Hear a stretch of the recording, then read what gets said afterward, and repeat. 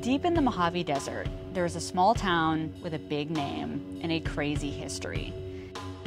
The town is called California City. For 60 years, real estate developers in California City have been selling more or less the same dream. If you buy land now, you will get rich someday. Thousands of people all around the country, all around the world, have believed this dream. Many of them were young couples or hardworking immigrants just trying to get ahead and invest in their future. But the dream that they believed, it didn't really come true. The land they bought, a lot of it was nearly worthless.